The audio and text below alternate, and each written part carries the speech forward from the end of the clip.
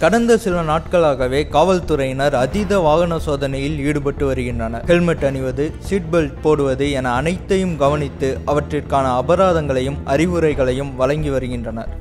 இந்நிலையில் இதுவரை இருந்த மோட்டார் வாகன சட்டத்தை திருத்தி புதிய மோட்டார் வாகன சட்டத்தை நாடாளுமன்றத்தில் நிறைவேற்றியுள்ளனர். 2019ஆம் ஆண்டு திருத்தப்பட்ட மோட்டார் வாகன சட்டத்தின்படி ஓட்டுநர் உரிமம் இல்லாமல் வாகனம் ஓட்டினால் முன்பு விதிக்கப்பட்டு வந்த 500 ரூபாய் அபராதம் தற்போது 5000 ரூபாயாகவும், ஓட்டுநர் உரிமம் ரத்து செய்யப்பட்ட பிறகு வாகனம் ஓட்டினால் விதிக்கப்பட்ட 500 ரூபாய் அபராதம் தற்போது 10,000 ரூபாயாகவும் மாற்றப்பட்டுள்ளது.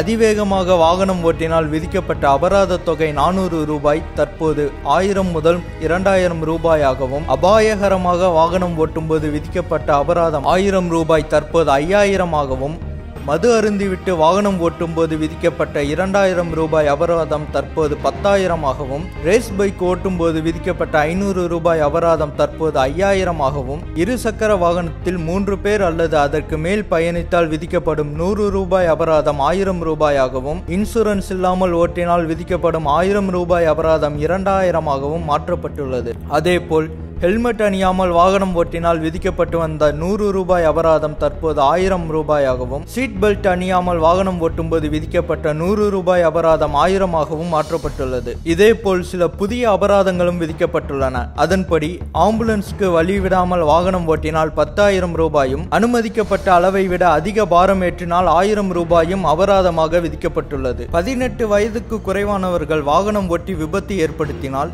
வாகனத்தின் உரிமையாளருக்கு 25,000 ரூபாய் அபராதம், 3 ஆண்டுகள் சிறை மற்றும் வாகன உரிமம் ரத்து ஆகியவை தண்டனையாக விதிக்கப்பட்டுள்ளது. அதேபோல் இது குறித்து காவல்துறை அதிகாரிகளிடம் நாம் பேசியபோது அவர்கள் சில விஷயங்களை குறிப்பிட்டனர். பலர் என் வீடு அருகில்தான் இருக்கிறது, கடைக்கு பொருள் வாங்க தான் வந்தேன், குழந்தையை பள்ளியிலிருந்து அழைத்து செல்ல வந்தேன், பக்கத்திலே தானே செல்கிறோம், எதற்கு ஹெல்மெட் என வந்துவிட்டேன், அருகில் செல்லும் போது ஹெல்மெட் அணிய வேண்டிய அவசியம் இல்லை என்று நினைத்தேன், பின்னால் உட்கார்ந்து பயணிப்பவரும் ஹெல்மெட் அணிய வேண்டும் என எனக்கு தெரியாது என்றெல்லாம் கூறுகின்றனர்.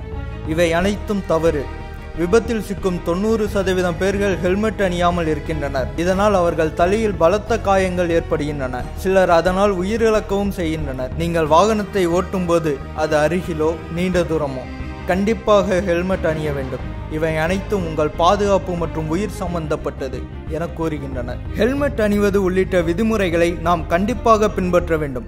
அபராதம், தண்டனை என்பதையும் தாண்டி அது நமது உயிருடன் தொடர்புடையது. பாதுகாப்பான பயணத்தை மேற்கொள்ள நாம் கண்டிப்பாக ஹெல்மெட், சீட் பெல்ட் போன்றவற்றை அணிய வேண்டும். சாலை விதிகளையும் கடைபிடிக்க வேண்டும்.